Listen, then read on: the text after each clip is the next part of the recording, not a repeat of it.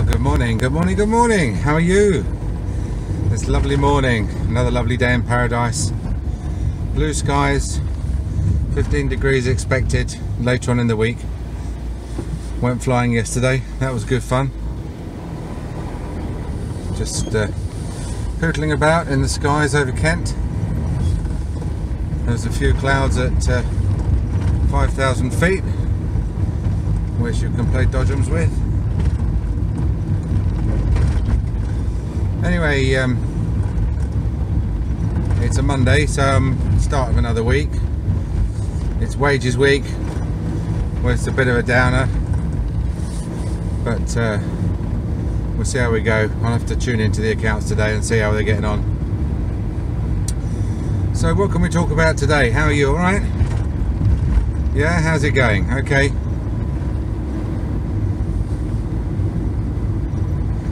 I thought I'd talk about a few things that I spoke to the Public Policy Exchange people about. Just a few of the subjects, which included things like government corruption and basically a way really to organise the health service so that it costs, is far more efficient and far more effective in terms of prevention and treatment. And the way to do it is not a secret. I mean, it's actually been around for a long time, and it is operated in other countries. The countries that you don't hear about, like France, where things sort of seem to work okay. They don't have the National Health Service, and they're not out every weekend protesting about the lack of National Health Service. So, and that's the thing called shared savings. So dentistry is a good clinical discipline to look at if you're thinking of ways to make the NHS more efficient and more effective. And that's because dentistry is a relatively simple subject. There are only three things that go wrong with teeth. One is people don't brush their teeth as well as or their gums as well as they think they do. The second one is everyone eats more sugar than they're prepared to admit. And the third one is everything else. And the good thing is that everything else is not much, Got a few people born with enamel problems, dentinogenesis imperfecta and all the sort of the genetic diseases, but really not many. So if we could crack the prevention nut in dentistry, then we could at least try and roll it out in principle to the rest of the National Health Service. Now, the key really to all of this is what I call shared savings, although it does have other names. But the gist of it is this, that what you do is, as a contractor, a commissioner, you contract with someone to reduce the disease in a population. So let's say you contract with a dentist and you say, I want you to take on these 1,000 patients, and we estimate the cost of treating these 1,000 patients is, I don't know, let's say £100,000 a year. Just to make, these figures are not intended to be realistic, they're intended to be simple so that we can do the math, right? So you've got 1,000 patients to look after and £100,000 a year to do it. And then if you're very good at your job and you do a lot of prevention and you succeed in bringing the disease levels down in this cohort of patients, then you might, for example, bring the cost of treating those patients down to £80,000 a year. And then at this point, under the current system, the Treasury steps in and says, oh, that's very good, well done. We obviously overestimated what you'd need to treat these patients, even though other practitioners maybe have taken all the 100,000 or might even be asking for more because they've got a budgetary shortfall. So, but you've been very good and you've done exactly the job that we would have like everyone to do, so next year we'll just give you 80,000.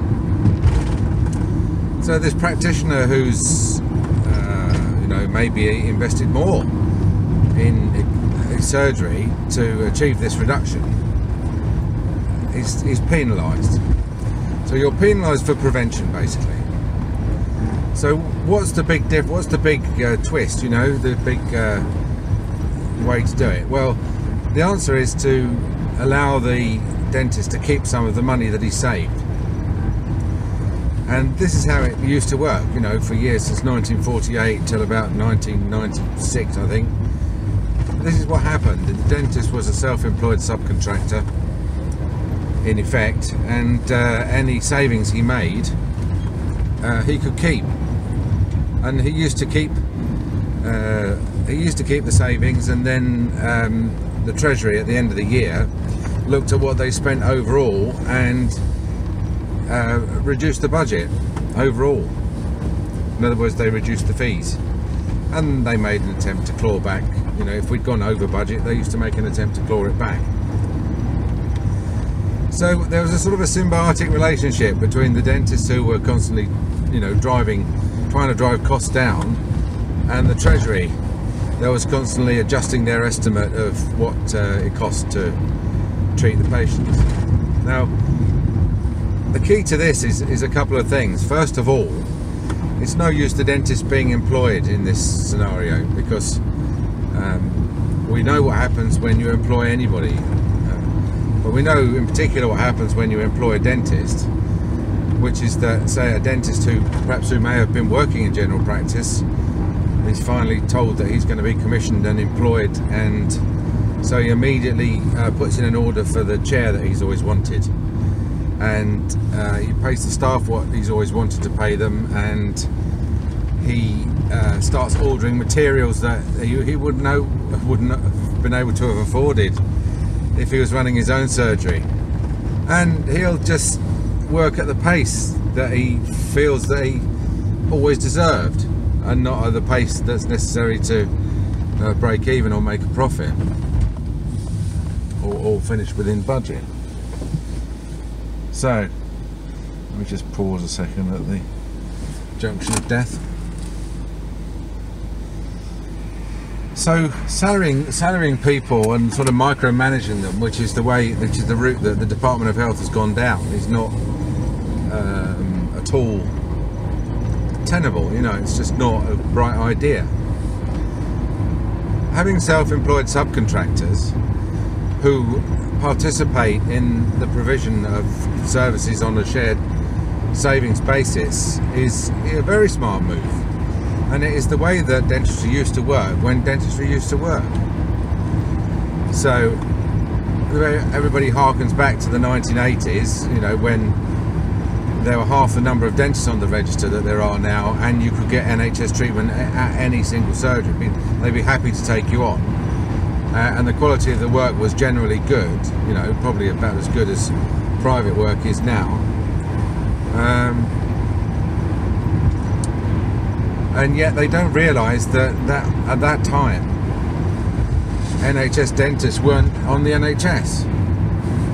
They were private self-employed subcontractors to the NHS, and had been that way since 1948, because in 1948 the government decided to buy out the doctors and buy all the doctors' premises and put all the doctors on a salary, whereas they didn't want to do that to the dentist.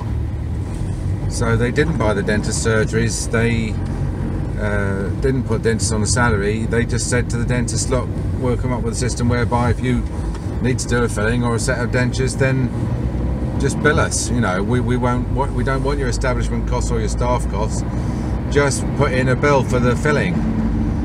And that system worked really well. I mean, both systems worked really well, because there wasn't so much health speculation and expectations were lower. But that piecework system worked really until the late 80s, and was responsible for the dentists earning being wealthy, so wealthy that they became legendary for the money they could earn if they worked hard enough. But for every dentist that over-earned and earned a fortune, there was somewhere else there was a dentist who was just coming up to retirement who didn't earn anything at all. And that's because overall the system broke even, but not in the case of any individual dentist. They might do better or worse than average, but overall the system finished within budget, so which is all the Department of Health wanted. But as soon as you start suggesting to the Department of Health or any of the, the snowflake generation that having self-employed subcontractors provide NHS services is the panacea and the solution to the problem we've got, was lack of treatment, to the point where it has to be rationed by NICE, and commission services, continually falling down on their service level agreements and going over budget. They will start clucking about privatisation of the National Health Service, and that is quite simply because they don't know what they're talking about.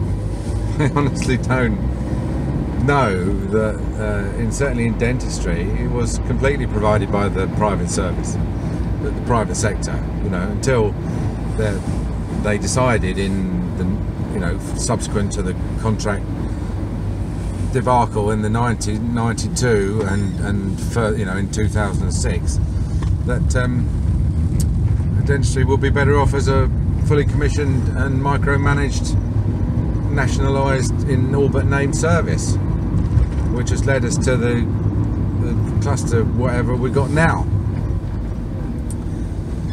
So the Labour Party has just said that they are going to put a complete ban on private contractors providing anything to the National Health Service. They want the National Health the National Health Service is going to end up like the Chinese army, where it just employs everybody and everything, does everything. So, and that's absolutely not, that is the old Union of Soviet Socialist Republic approach to the economy and to the market, which has time and time again has been demonstrated to be a failure. But there is this sort of naive view that any work done for the National Health Service that isn't done by someone who's being paid by the National Health Service is a bad thing. And I think you have to sort of get to the bottom of what's behind that objection.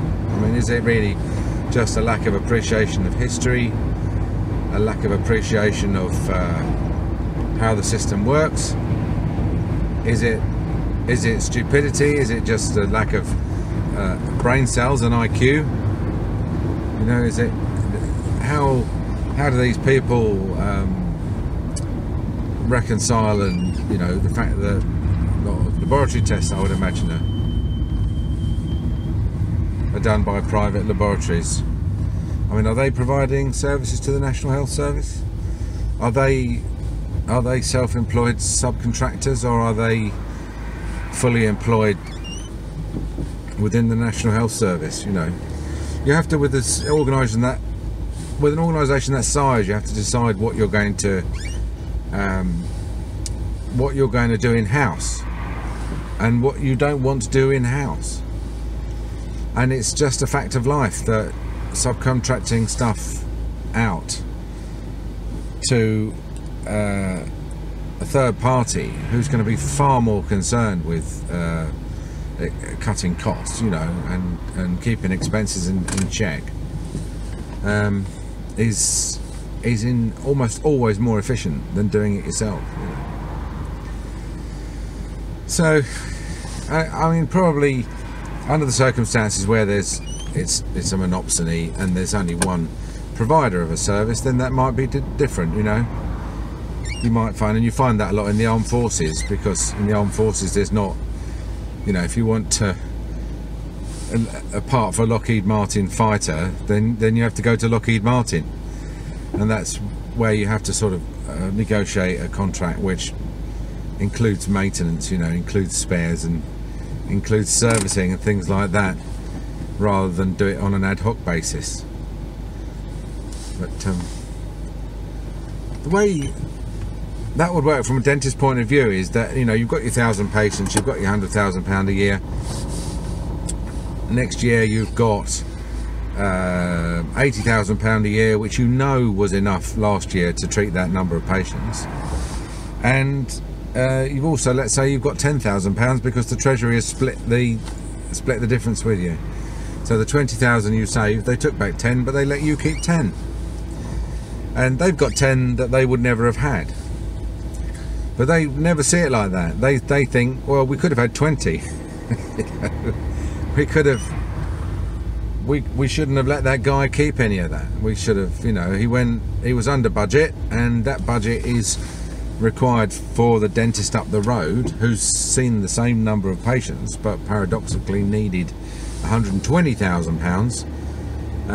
And, you know, and all these patients are screaming because the treatment's not getting finished, and writing to their MPs and stuff. So we need to take that 20,000 off the guy who's doing it really well and giving it to the guy who's doing it really badly. Which is, you know, I mean, on the face of it is crazy, isn't it? I mean, just saying it makes me think, you know, this is a crazy way the system works, but this is the way the system works. If you could work on a shared savings basis, then you could achieve quite a lot, because you'd get yourself into a virtuous circle where because you'd carried out a lot of prevention on these patients, then the year after that they would need less work. The old fee for item system was a very it was a low quality repeat restorative system, where people used to have a filling and then not much work was done on diet, and so like 2 or 3 years later they needed another filling, you know, or they got more decay in the same tooth. There was no prevention done under the system, and that, you know, you could say, well, that's a valid criticism, Derek. Your self-employed subcontractors, they weren't really doing much prevention. They were being paid fee for item, and where was their motivation to do any prevention? And I agree, that is correct. They didn't. In a system that where you're paid fee for item, there is not much. There's no reason for you to do any prevention. But what you can do is you can take on more patients. So the way it works is that you've got your 1,000 patients, which you're now being paid £80 a year for, and some spare capacity.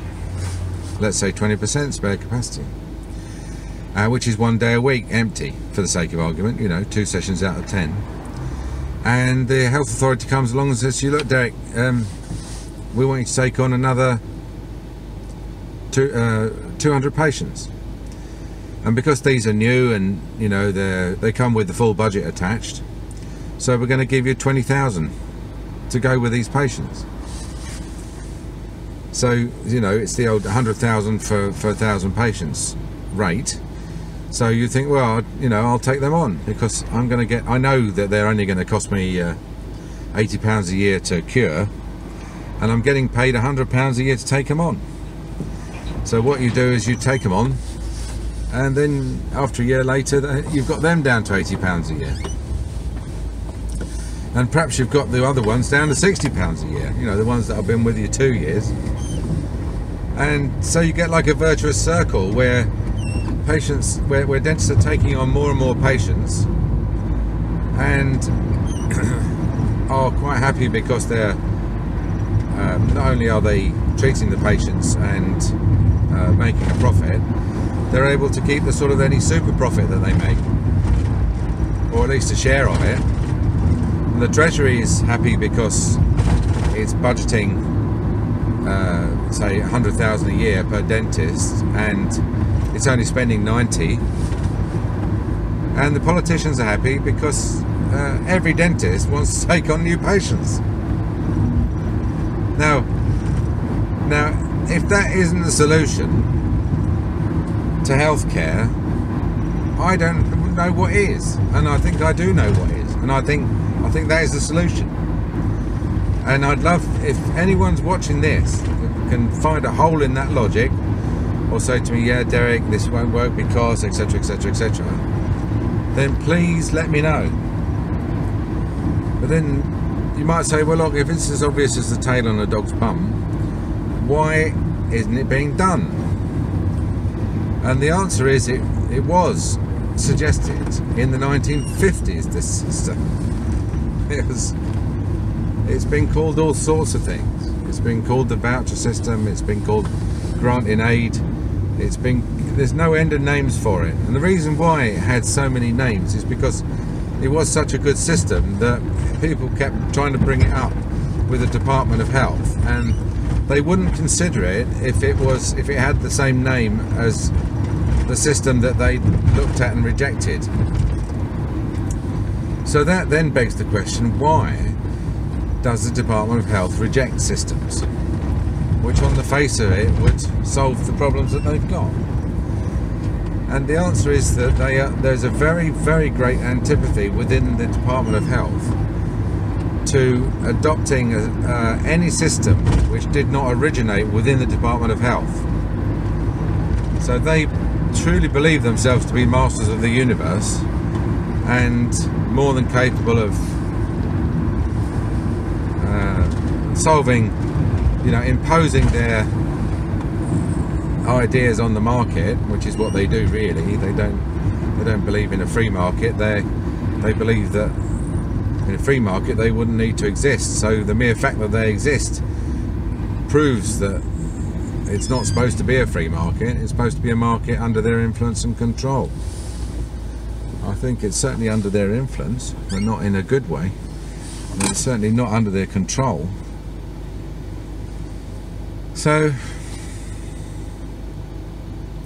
they won't entertain any idea that, first of all, didn't come from within Richmond House, or secondly,